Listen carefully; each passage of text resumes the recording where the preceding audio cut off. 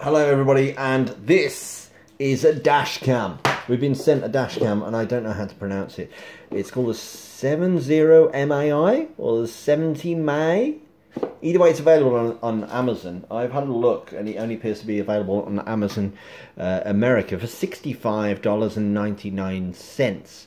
It's got a 1944p HD video recording capability. It's got night vision, 140-degree wide-angle lens, got a G sensor, loop recording, motion detection, and it's got Wi-Fi as well, so you don't have to bother keep putting cables into it, which is great. And it's got an app that lets you communicate to it. Obviously, it's a dash cam, which I've already said. So I'm going to. I've already got a dash cam in the car, and my darling wife doesn't want me to put one in hers. So I'm going to install this and replace the one that's currently in the car. So part 2 of this video will hopefully not include me swearing a lot, and it will be a nice, easy install. And by the way, it comes with this base, which will let me mount it. It's a GPS mount holder. So I think this comes separate. So I'm going to give you all the links in the video and all that stuff, but go to Coolsmartphone.com for the full review. This is the video installation. So I've got an existing dash cam, as you can see, which is held on with a sucker. I'm going to put this new dash cam in, and then I will remove this one and hopefully make it a rear camera. This is a Yi camera, by the way, YI. But I'm going to put the new one in now. So here goes. Okay, you can see here I didn't really install this very well because it's peeling off already. That's not good. That's literally dropping off anyway. So it's a good job I'm putting a new camera in because this one's not very well installed. I only blame myself for that. Okay, so in the great traditions of Coolsmartphone, I am not reading the instructions yet, but we have a peel off sticker with some function buttons here, you can see. And it just tells you what each button does. So there's the 4 function buttons, and then you got this power button at the bottom, which you press and hold to reset. So I'm going to peel this off afterwards, but that's where your screen is. And here you can see the lens that will be doing the recording. That moves up and down, obviously depending on the tilt of your windscreen. And you've got this here, and by the way, this is the GPS. So this is going to detect how fast I'm going. So that's the one thing about dash cams, you know, you could say, well, that guy was being an idiot, but unless you've got one of these things, which is the GPS module, you don't know how fast you were going. You could say, well, I was only doing 20 miles an hour, officer, and this guy just pulled out in front of me. But unless you've got this is a GPS module, it actually says you were doing 50 miles an hour. You're in the wrong, basically, and the guy pulled out, and it's your fault because you were going too fast. So this is a GPS module which fits onto that, and then this sticks onto the windscreen, and the whole shaboodle should be done. Now on the side we've got the micro SD card.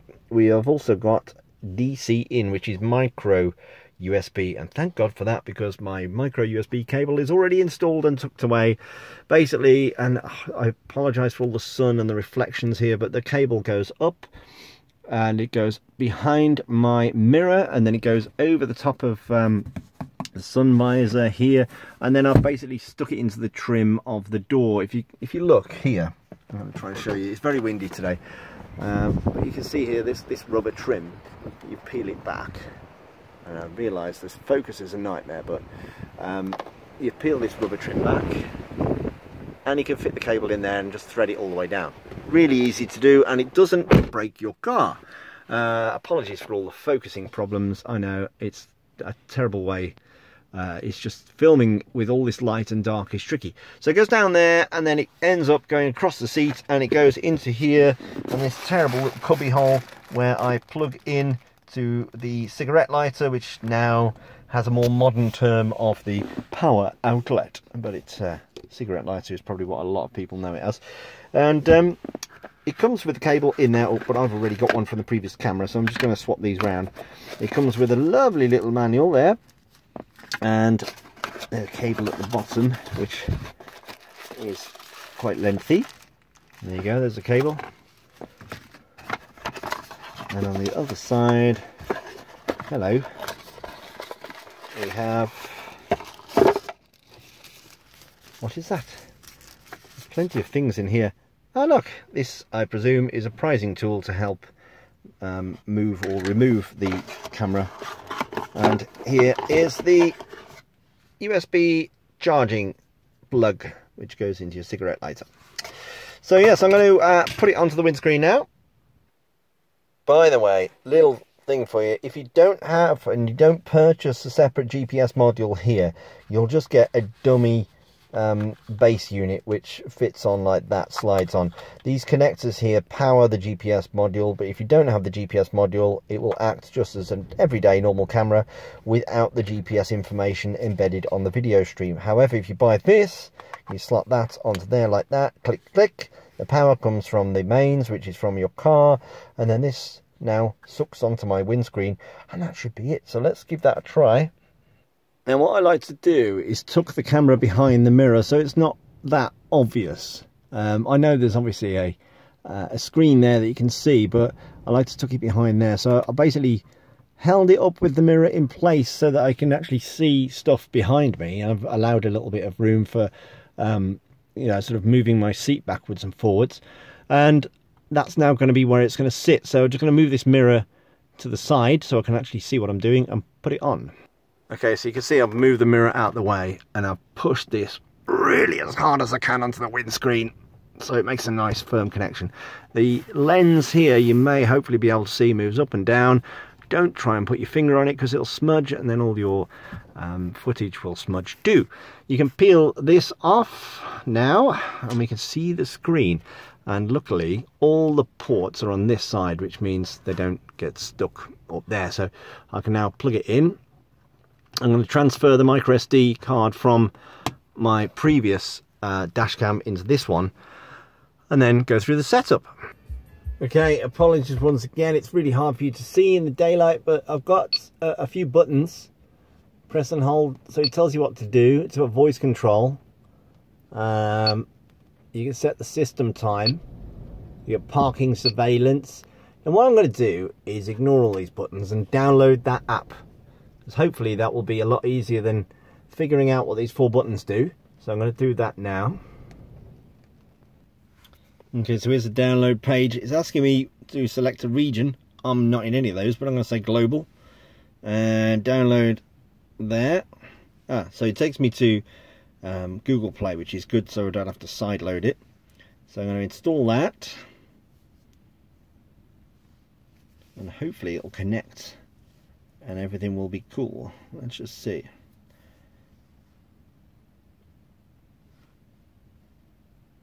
So I've got a bit of a sign up procedure, unfortunately, so I'm just going to log in with my details, and hopefully it will remember. Hopefully the mighty Google will be able to fill in a lot of this. So we're just going to say get security code, and it's going to send me an email. Let's just wait for that to happen. Right, so I've signed in and I'm now agreeing to a load of terms, and I need to add a device. Now I've turned my Wi-Fi off, as you can see, and I want to add the 70 MAI Smart Dashcam Pro, because that is indeed what it is, as you can see by the side of the box. 70 MAI Smart Dashcam Pro. So I'm going to add that. It's interesting, by the way, you see how they've got air purifiers and tyre monitors. But anyway, so I'm going to go to settings, and I'm going to connect to the hopefully the Wi-Fi that this dash cam is putting out. I've got my car now on well, it's on but it's not running, obviously it's not ticking over, and you can see I can't really see a Wi-Fi here that indicates it's the dash cam. I've got all sort of normal Wi-Fi's in this area. So I've turned on, tap the settings button to go to settings. So I've got to do something on the stuff itself, on that. So I'm just going to go into there. Time reset. Please calibrate by connecting to your mobile phone. Okay, that's wonderful. Wi-Fi. So is this, I'm guessing, right, okay, it's a little bit confusing. It wants me to turn my Wi-Fi hotspot on. Or is it the no? Okay, so let's just do this.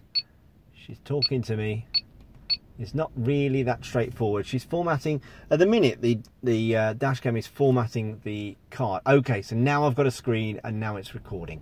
So right, he wants me to go into that, which I'm doing, and I'm going to say Wi-Fi hotspots. Enable. Right, it's done it. Okay, and now I'm going to connect to that Wi-Fi hotspot. Is it showing yet? Is it showing yet? It's called 70 MAI. So we're looking for anything that says 70 MAI. I can't see it. Let's turn it off and on again. Everything on the internet is fixed by turning it off and then back on again. Are you ready? Come on. I'm turning this off and on again now. Enabling. Searching. It's a bit like Bluetooth. You know how Bluetooth should be really simple and easy, and yet you still have problems with it. Well, this is the same with Wi-Fi. There we go. 70 MAI. Hey, now what's the password? It's on the screen, so I'm going to put that in now. It's there. Yeah. Yeah. I know we'll only have to do this once. Yeah. Okay. I've now done that, so I'm going to connect. So now I'm connected to the dashcam Wi-Fi, which won't get me very far, and the phone will moan in a minute and say, hey, you've got no internet access, are you mad? So I'm going to say yes, I am mad, carry on connecting, because otherwise it'll disconnect me. I'm going to go back to the app, and I'm going to say the dashcam's Wi-Fi hotspot is enabled. Next. Do you want to allow this to the... Okay, so now connect and it's done that. I've done it, I've already done it. Yes, it's done. Loading. Tap the confirm button to authorize. Okay, I'm going to tap confirm. Yes! Okay, now I can see the house across the road, and they're probably a bit surprised. Okay, but I can take a photo. I'll take a photo. Photo taken. She's talking, can you hear, by the way? She's talking to me quite a bit. I'm hoping you can hear that. Okay, so now I can hopefully do the rest of the setup on here, because the setup on the camera itself can be a bit of an annoyance. So there we go. You can see hopefully a little bit better on here. So I'm going to go to... Okay, so we've got power on, sound is on. So this is when you first power on the camera, it's going to make a noise. Sound recording. So you can enable or disable sound recording. I'm going to say enable, because if you're swearing and you're getting really angry, it's obvious that you're the one at fault again. Screen off time. So this is why I cover the screen, because a lot of the time it turns off anyway. The system time is wrong. So I'm going to... Well, that's clever. Do you want to sync it from your phone? Yes. Oh, thank goodness for this. I hate going around menus and stuff like that. Voice control on. Collision sensitivity. You might have to tweak with that, because sometimes when I've got loud music in the car, it thinks I've had a crash when there's some large bass sound. Speaker volume, I'm going to turn that down because she is quite loud and she talks quite a bit, doesn't she? Video settings, right, here's the resolution settings. That's very high, so let's have a look at that. Oh wow, we can... Okay, so we've got on the... Sorry it's so close, but I'm trying to remove the reflection from the sunshine that you're seeing quite a bit here. So I'm going to leave it on that.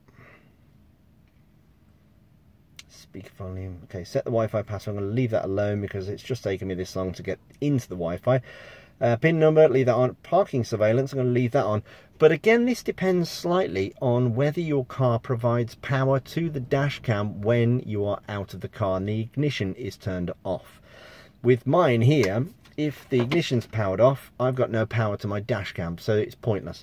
But anyway, ADAS, I believe... let's turn that on. Okay. ADAS. Just 2 seconds. Right, sorry, I moved a bit so it's easier for you to see. So we were up to the settings and we were up to ADAS. Now the ADAS system is the Advanced Driver Assistance System, I believe. Now, in previous web dash cams that I've reviewed, this can get on your nerves slightly, and it'll tell you when it thinks you're drifting out of lane or it thinks you're going too fast, and it can drive you mad. But I'm going to leave that on just to test this for the review. So the ADS warning page, so here you go, you can see what it's checking. For lane deviation, when the car ahead moves, it will tell you. So whether you want that on or off, you can adjust it all from this app, which is good. So parking surveillance, on, off. Okay, so we've got 20 minutes, that's all good. And that's about it. So I've formatted the memory card, and that is all, hopefully, I need to do. Power on Wi-Fi setting. So I'm going to leave the Wi-Fi on because, I mean, it didn't take that, it wasn't really that hard to get the Wi-Fi turned on, but it's just a few extra buttons to press. So that, I believe, is all the settings that we have. You can format the card, which I've already done. I can go back and I can have a look at my photo album. So this is where you will see all your recorded videos. So here you can see any events. So if you press a button on the dash cam itself, if you've experienced something on the road that you want to keep a recording of, it will be in the event folder. There's a parking folder, and there's no video in there at the moment, and there's a photo album as well. But I'm going to go into normal, and you can see the footage it's taken so far is just that. And you can see the video, hopefully if we turn it up. Now there's no audio on there, so I presume that was before I adjusted the audio setting. Look at that. So it's very good quality. And this is basically where you download it. Let me just see if I can press download. Oh, it's just going to download the whole thing. So it's downloading the whole video there. It didn't let me edit it slightly, so you have to edit it after you've downloaded it. So perhaps I'll change that in a future episode of the a future upgrade of the video. But that's it. I've installed the dash cam. I'm not going to press any buttons, but that appears to be everything that I need it to do. So I'm going to give that a try, and I will show you some demonstration video on the full review on Coolsmartphone. But that is basically the install of the 70MAI smart dashcam with GPS. So I will test that out and see how it performs.